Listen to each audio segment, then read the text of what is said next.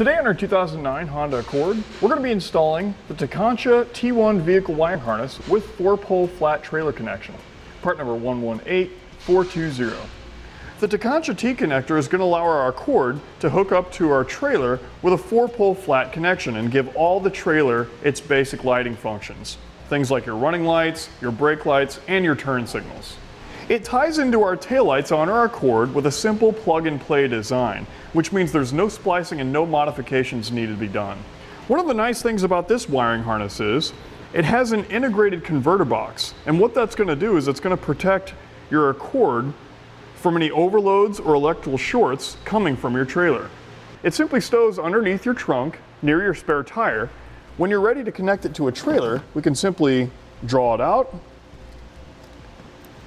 unbundle it, and we're going to run it over our threshold.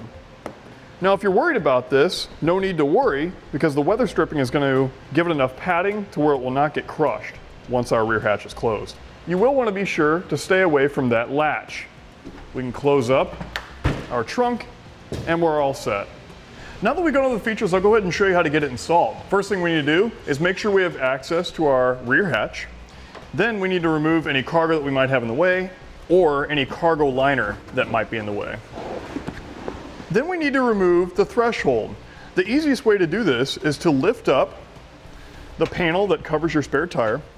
Go ahead and get a couple hands on the bottom of the threshold and just pull up. And we'll just take that all the way out.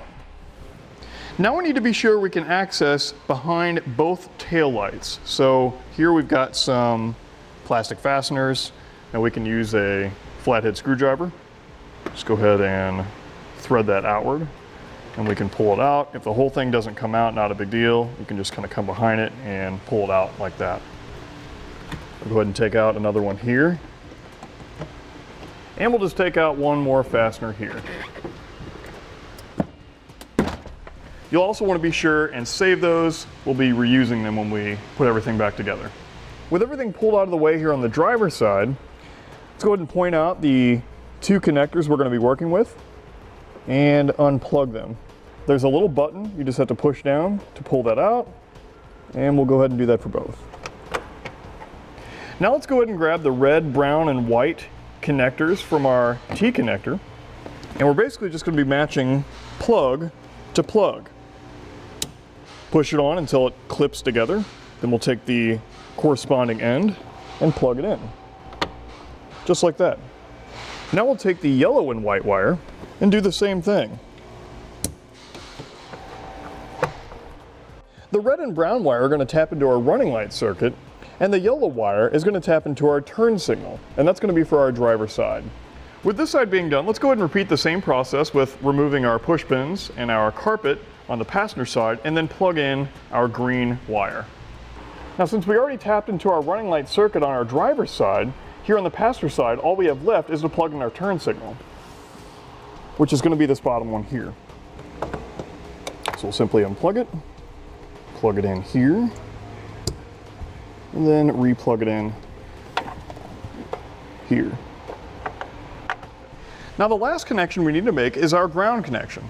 We've got a perfectly good ground right here on our Accord. So let's go ahead and take the bolt loose, put on our ring terminal, and then we'll be all set. You can use a 10mm socket or wrench to get the job done. Just like that.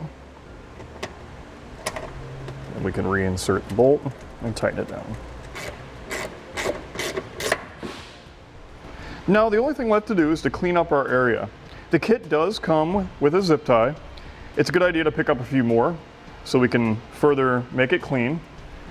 As far as the module, it does come with double-sided stick tape so we can mount that. There's not really a flat surface back in here to secure it down, so I'm going to be zip tying this as well.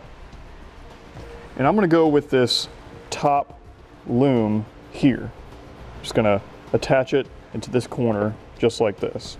So what I'll do is I'll take a zip tie. I'm going to go through the mounting hole, around the loom,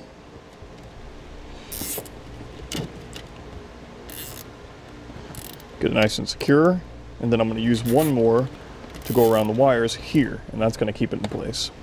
With everything cleaned up, we want to be sure to leave our 4-pole connection on the outside, of course, so we can connect it to our trailer. I like to use the dust cover to keep everything bundled up, make it nice and clean. But with that being said, we can go ahead and reconnect our carpet and put our threshold in. The trick is here to get everything lined up and line up the holes underneath. Good. So you also want to be sure that the weather stripping is back over the top of it, all the way across. With everything put back together, you can see how your 4-pole wiring can be easily stored next to your spare tire when not in use. Once everything's installed, you'll want to be sure and test it out. We're going to use our little connector here. If you don't have one, you can pick one up here at etrailer.com, part number I26. And it just fits on the end like this. And we can test our lights using the tester lights here. With it connected, let's go ahead and test our running lights, our brake lights, and then our left turn signal, and then our right turn signal. Looks like everything's working properly. We're ready to hook up to our trailer and hit the road. And that's going to complete our install of the Tekonsha T1 vehicle wiring harness, part number 118420, on our 2009 Honda Accord.